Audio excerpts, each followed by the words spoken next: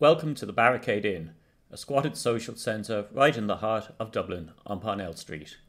We're going to talk to some of the people living and helping to run the space. Okay, we're in the Barricade Inn on Parnell Street, which is a squatted building, kind of a social centre, some people living here as well. I'm going to talk a little bit about how the building came back into use and some of the things that are happening in here today. So maybe if we start off with how long has this building been occupied for? Oh, well, let's start with the more obvious question. Do you know how long it was empty for before people moved in? Yeah, the building was empty for roughly 13 years, I think.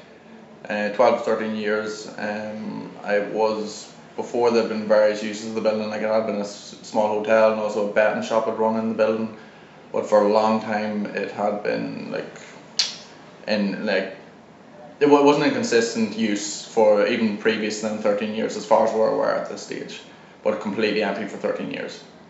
So for people vaguely familiar with Dublin, but maybe don't know the location, it's more or less across the road from the Hop House and right next door to Fibber McGee's and 50 metres from the Parnell Monument. So it's about as central as you could really get without occupying a building on O'Connell Street. So it's kind of remarkable in itself. It's been empty that long. It still says Neary's Hotel, I think, downstairs somewhere. Which is one of the uses. It was Neary's Hotel for quite a long period. I've spoken to a lot of people who've actually stayed here and went to parties and that here. There's an interesting history to the building as well. Back in before the 1916 Rising, there was volunteers who stayed here. And allegedly Tom Clark's tobacco shop was just down the road, and he came down to the building and said, basically, lads, get out, you're near me, it's a dangerous for security, and they had to get all their guns and stuff out of here and do a runner. There's also several autobiographies of people who fought in the Tan War and in the 1916 Rising who stayed here beforehand and during the Tan War and used the building basically as a discreet safe house. And so there's an interesting history to it. Okay, that's actually quite a back history.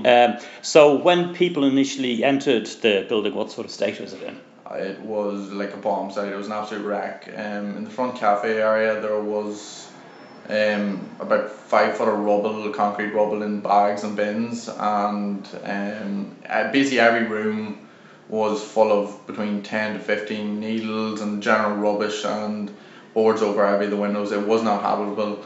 There was dead pigeons everywhere. There was also in one of the rooms there had been an altered roof created to funnel water from a leak in the roof, which is quite clearly created by someone who wanted to wreck the building.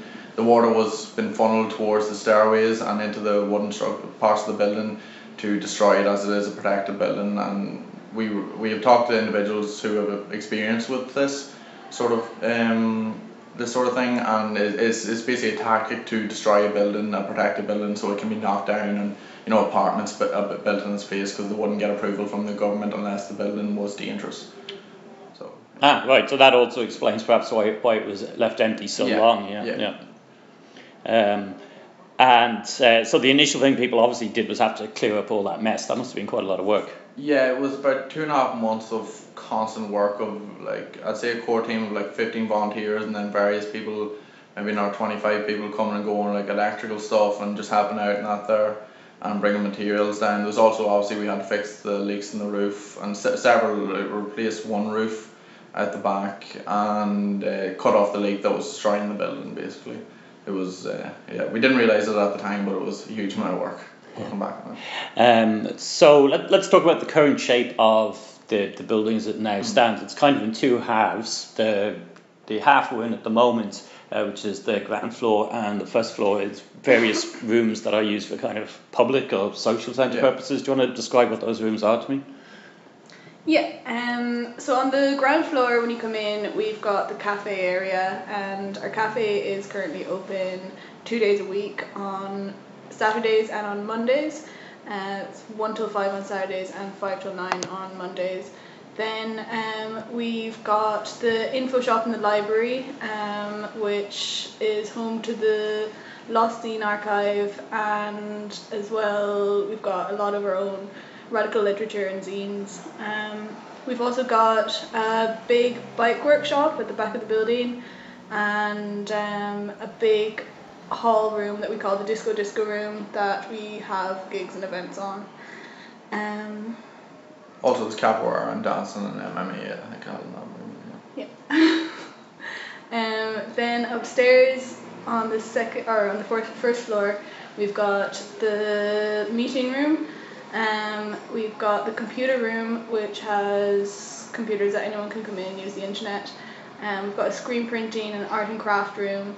We've got the ballroom, which we have a projector set up to do film screenings, and we've got the free shop. Then the top 2 floors above that are the residence area. Yeah, so as well as providing all those facilities, which are all done freely, like there's no charge for people putting things on, there's also, half a dozen people living here? Yeah, there's about, it varies, but like at least 10 permanent residents at any one time, but there's also guest rooms for people travelling, people who, evicted squatters who need a place to stay and store their stuff, and basically if you need somewhere to stay, we put people up. At different times during summertime there could have been 30 guests, including the residents staying in the building, and these are people who have nowhere else to go. So one of the things you mentioned in there was people who'd been evicted from other occupied buildings. I mean, there's been a wave of occupations and evictions over the summer. Probably Grange Gorman is the one that people would know about because it got lots of publicity, but as we've been covering in Solidarity Times, there's actually been a whole string of those. And one of the things that strikes you is how many of these buildings are quite close to each other. Like, it's quite a small area, so there's this claim that the housing shortage we have is due to a lack of buildings, and the government is saying, we have to start giving out more grants to developers and making it easier for them to invest. But the reality we've seen even in central Dublin is that there's loads of places that are not only empty, but like here have been deliberately left empty. When people do occupy those to sort out their own housing needs, the response is court injunctions, eviction orders, and the cops knocking down the door at 9 a.m. I've been involved in several spots now, including Queen's Corner, where evictions have occurred, and it's just I think the statistics speak for themselves. I think 300,000 empty buildings in Ireland. If you just walk around Dublin and look around you, there's empty buildings left, right, and centre, and most volunteers and community workers and friends and family will come together, and there's been proven with things like the Bolt Hostel, the Green's Gorman, and this place and other spots around Dublin. People can do it themselves and pull together, do it themselves. It's just the state won't allow it, and that's as simple as that. It's an infringement on they see it as a threat to their complete dominance and capitalist property rights, and they're putting the rights of developers and billionaires and banks ahead of the needs of families and homeless people throughout the country and the world. So, I mean, one of the interesting things in terms of people working together and supporting each other in terms of the various occupations and evictions that have gone on, but there was also some involvement in terms of the Bolt, which was the attempt to provide emergency accommodation for homeless families. That's probably half a kilometre from here or so as well. Basically the Bolt actually originated, the ideas of doing the Bolt Hostel came from the Barricade Inn. The meetings to organise that there were held in the Barricade Inn. The people who were heavily involved in that there came from the Barricade Inn. Again, it was the state put pressure on the activists involved, and it was shut down eventually. But it does show that we can do these projects together without the need of the state. I was also involved in that project, and we had tradespeople from all across Dublin, and supplies and spare beds and everything coming, been donated towards us and towards the hostel to put people up who were in need.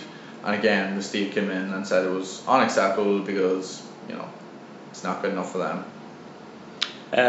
If you were to make a guess, how many people do you think have been in the building since it reopens? How many people will have been in and out of this space? Staying or visiting? Just at an event, maybe going to a gig or... Well, I remember the first gigs not here, there must have been, just in the very first night of opening, there must have been at least 250 people here at that.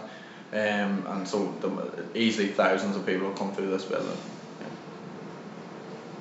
Yeah, and I know, like, from trying to organise various things in the city for a long time, one of the difficulties you always face, particularly if you want to do it centrally, is that you can't really organise something without shelling out large amounts of money for room hire and things like that. Yeah. So this sort of space opens up a whole load of possibilities of things that are things people want to do, but they're not necessarily things that are commercially viable, as they put it.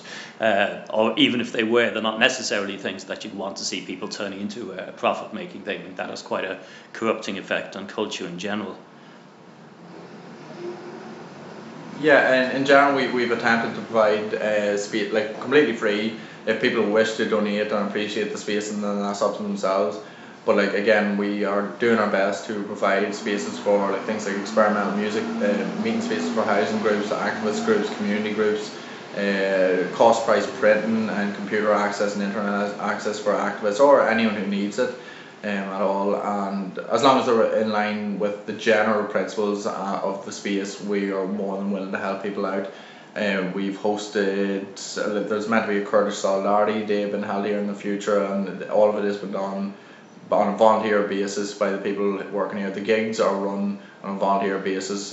People wish to donate, that's great, because it does take money to buy food for the kitchen, to buy light bulbs, buy basics and stuff like that there. But none of that money goes towards any individual, even in the residence area. There's not so much as toilet paper bought for the residence area out of that money. Well, actually, that's you mentioned there were normally about 10 permanent residents, but in fact, there's also other people who'd be coming here regularly to help organise things. So, the kind of collective group of people who are involved in running the space would be considerably bigger than that in that sense. Yeah, there's roughly 25 to 30 people in the overall collective. The collective's run along kind of each area or interest area in the social centre is run by an autonomous collective within itself. So, like, the vegan cafe has the collective, the info shop has a collective, the events group has a collective, the bike workshop has a collective, and so on and so forth. And each of them groups come together once a month to discuss anything relevant that may affect each other area of the social centre, and to generally coordinate things and just to provide feedback and let everyone know exactly what's going on and if anything will affect them. And that's how the space is run. And it's all done in consensus decision making and in a democratic manner. And so, I mean, in terms of, there's a lot of work gone into this place. There's also a lot of people involved and a lot more people coming in and using it. I mean, what's the sort of overall purpose or vision behind it? Why are you doing it? Obviously that varies from individual to individual, but, like, in general trends, it is to provide a space and kind of hub for people to organise and come together and to meet each other, and also to obviously spread an anti-capitalist critique of society and all that goes with that, but not to force our views on anyone, just to engage with people and let people know there is an alternative to the way the capitalist system is organised and the state system is organised. So it's like there's various reasons, but, like, all these come together into, like, engagement and providing a space for community and groups, and also obviously for anarchists and squatters to meet up and to support each other and be there for each other.